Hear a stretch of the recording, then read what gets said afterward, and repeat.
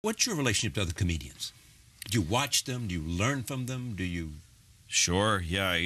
I'm always a student of comedy. I really love watching any comedian. I'll watch any comedian and just hear it's like studying the ocean or the waves. Yeah, well, I mean, it's more than that. It's interesting to me because, I mean, I'm fascinated by watching painters have told me. Mm-hmm. They go to the museum and they just look at it more clinically. Yeah, you study it. You're studying it. Yeah, sure. You're saying, that's how he did that. Color, I see that. strokes. Yeah. Look at that. That's right.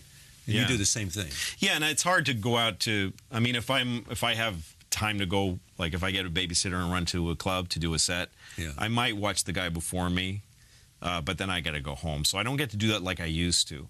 When I started, I just devoured comedy. I went to clubs every night, even if I wasn't. I'd be on stage maybe twice a week, but I was at clubs 7 nights a week. Yeah. I'd watch every comedian I could, good or bad, friend or foe, didn't matter. I just watched and just loaded it into my system as. I'm the same way about interview. I mean, just see how they do it. Are they doing? If you're in London, watch everybody you can see. Right. Are they doing it differently? Is there a style that's interesting? Yeah. Because in the end, you have to be yourself. You have to find your own sense. But there's always something to learn about the approach that somebody makes. Whether it's a baseball player watching another baseball player. Right, because a baseball player is watching another player, but he's watching baseball. He's watching this. They're all doing the same game, you know? So the game is the same in stand-up.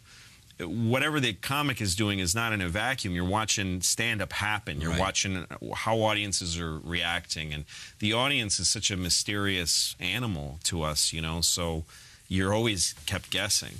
There's some nights you go to a club and you're like, I feel good. I'm ready to have a good show. But the audience has a strange, unanimous, grumpy feeling to them or something. And how did all these people, they're all strangers to each other, but they're all sitting there, we hate this show. Like, how is this happening? How is that some common response? Yeah, so I'll never see enough shows to go, okay, I get this.